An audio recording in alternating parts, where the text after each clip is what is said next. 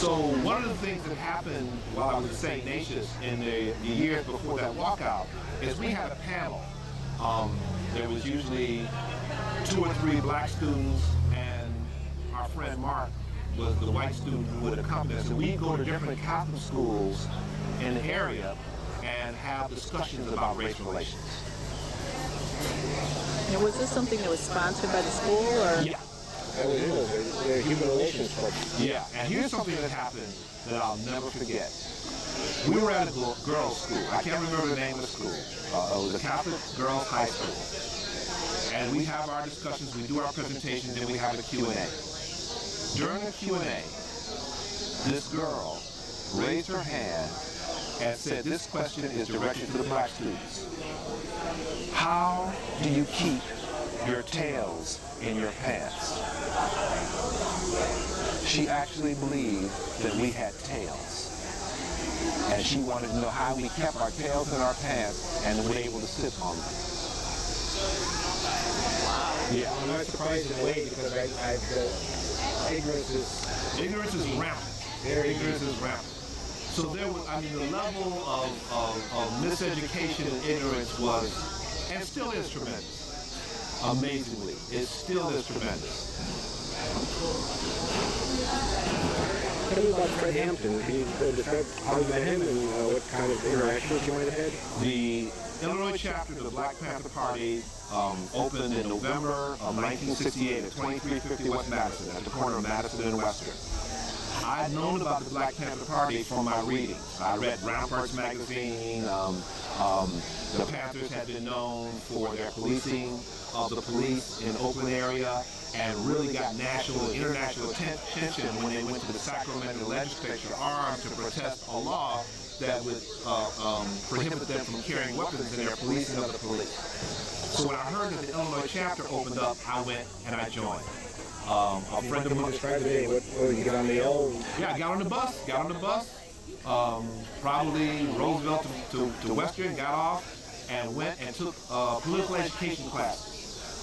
Because in order to be a member of the party, you had to attend political education classes. There was a reading list. You had to read. You had to be aware of what was going on. And I remember meeting Fred. And Fred was a dynamic individual. Now, he was a young man. He was 21 when he was killed. But he was, as they say, an old soul. He was a dynamic leader. He was 2 years older than me. 2 years older than me. And he was the kind of person, he was the kind of speaker, he was the kind of motivator who, if he said, I want you to go through that wall, you go through the wall and say, where's the next one? Because he would do it. I mean, he wasn't one of those, he was a lead by example kind of guy. And he, one of the rare qualities of leadership, you had in this organization a very diverse group of people in terms of mindset, education, all kinds of things. One of my friends said when he came in there, he was like, well, I want to go. When do we start shooting people? And Fred said, no, that's not the way we do things here. He said, he told him about the party and the way the party worked and said, now, you can't join today. I want you to go and think about this and understand what we do. And if you're still interested, come on back and we'll talk. And what did you do? Explain for the purposes of the record. What did you explain? Well, one is that and this is a popular misconception, the Black Panther Party was not an anti-white organization. We were against racism, we were against injustice, and we would work with anybody who was with us on that. Here in Chicago, there was the Rainbow Coalition. We had alliances with Rising Up Angry, Young Lords, Young Patriots, SDS, and working together. In fact, there's this movie, American Revolution 2. And in American Revolution 2, there's a scene where Bob Lee and Hank Gaddis are talking to the Young Patriots and talking about why these poor Appalachian whites and black folks and the Puerto Ricans and poor people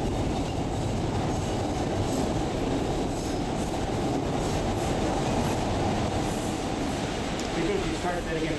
American Revolution. Yeah, in American Revolution 2, there's another one. The timing's a little tough on storytelling. Well, you know something, there's a storytelling festival, a couple of them, that have trains always going by.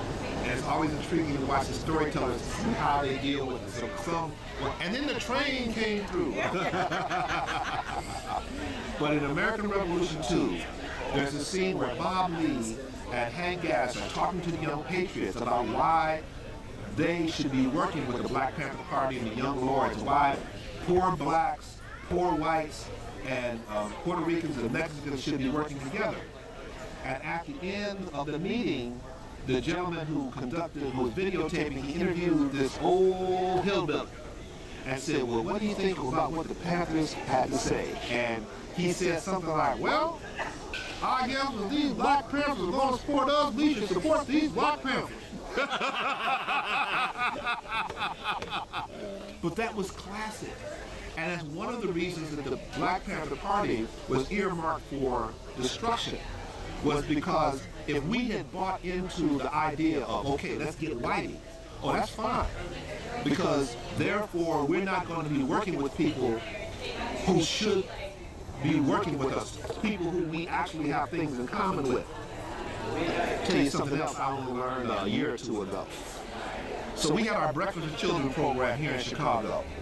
And so two of my comrades, two women Panthers, had a meeting with these businessmen in terms of talking to them about supporting the Breakfast with Children program. And so they listened. And this is what they said after these women presented the breakfast program. They said, well, if you were to have violent interactions with other black organizations, we would give you money. They wouldn't give money to support the breakfast program. But if we would have violent interactions with other black organizations, they would give us money. What was going on?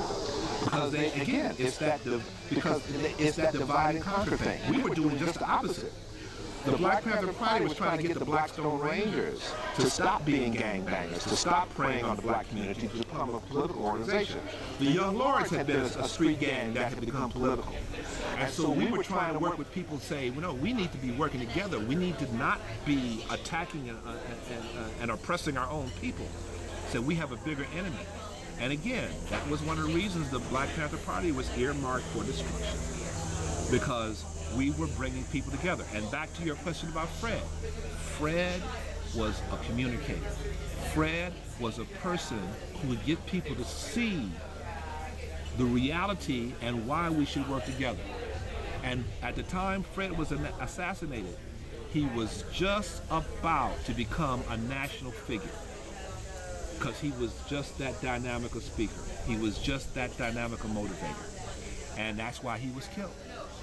Because though J. Edgar Hoover had said he would not allow there to be a black messiah. Martin Luther King was killed when? When he started going beyond just civil rights. When he started dealing with the issue of the war. When he started dealing with the issues of jobs and unions, that he was killed. Malcolm X, when was he murdered? As long as he was the black Muslim white man is the devil guy, nothing. When he got beyond that, when he started talking about working with progressive whites, that's when he was assassinated. And that was the reason, like I said, these leaders were killed. These organizations, like I said, if you were an organization and you were, the Blackstone Rangers had an audience with Nixon in the White House. In the, it was either, I think it was in the 60s or late 60s, early 70s. The Republican Party gave them about $1 million. All right.